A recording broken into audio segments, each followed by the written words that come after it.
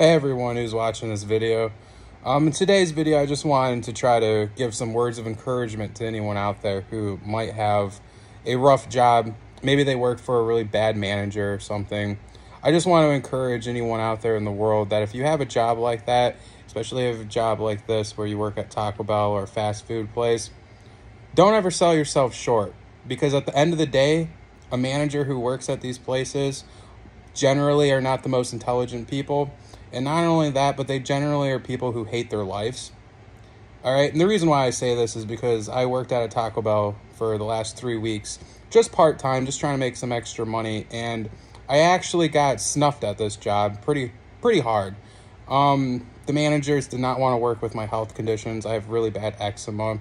They were trying to force me to do the dishes, which I have no problem doing hard work. I have no problem with that at all. I have no problem doing dishes at my home either. You know, like I got to clean this stuff. But when I got to put my hands in water that has detergent in it for long periods of time, I get rashes everywhere on my arms, and my hands break out and they crack and I start bleeding. It is terrible. And they did not want to work with me. They made my life a living hell. Every night that I worked there, the manager was incredibly rude to me. I was a new hire and they wanted me to work the window completely by myself. I was struggling one night to work the window and I kind of snapped. And, you know, like I didn't mean to. But at the end of the day, how I look at this is that this isn't the job for me. This probably isn't the job for you. And if it's not the job for you, my thing that I want to tell you right now, don't sell yourself short. You're a better person than that.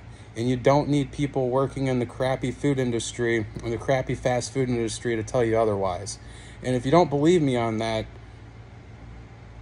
that's okay.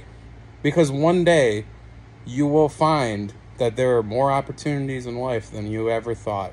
And I just want to say with much love to everyone who sees this video, that if you lost a job in a shitty way because a manager couldn't work with a health condition that you have, don't ever feel like it's your fault. Because at the end of the day, you are better than that, and you are a good person. Anyways, guys, much love. I hope I can get another part-time job soon. I currently got investments going, and I got other things. I just can't pull the money on it yet because I'm waiting for those bonds to mature. So right now, financially speaking, I'm struggling. I'm going to be starting my YouTube channel up again soon. I just need to get some software and I need to get myself another computer. And once I do that, I plan on uploading those South Park videos again. So if anyone out there loves those South Park videos, let me know.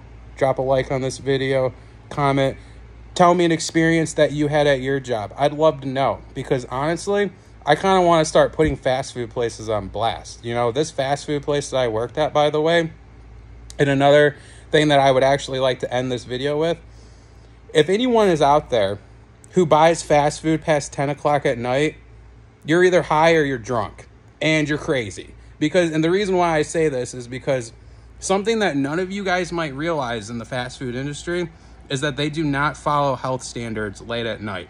We leave our pans open. We don't close them at Taco Bell. The managers break down the lines at 10 o'clock at night, and they put all of your food that they put in your burritos in plastic bags. You want to know another thing this Taco Bell did that was very sketchy and that I wish I could have reported to the health department? At night, when we take all of our extra food, the hot food that was on the line, right? We're supposed to take that food and we're supposed to put it in bags, and then we're supposed to put it in an ice bath for, I believe, a minimum of 20 minutes. You want to know what this Taco Bell does? They take a sink of water and they drop the bags in the sink of water. They don't put any ice in there. So your food that you're getting the next morning that they're using during the daytime is from the previous night, didn't get cooled off properly. And if you ever get food poisoning or mild food poisoning at a Taco Bell location, especially during the daytime or at nighttime, this is why. So if there's anyone out there that would like to call me out for that, go right ahead. I don't care. I've worked at 3 different Taco Bell locations over the last 12 years of my life. And every single location I've worked at did the same exact thing. And you want to know why they do it? They do it because the managers are lazy. They can't get enough people on nights to work for them because they're rude. And they want to just get out. They want the close done within a half an hour of the store being closed, an hour at the most, and nobody there is going to pay you extra money to do an hour and a half close on a business. So, yeah, there you go, guys. Stay away from fast food. That's my advice.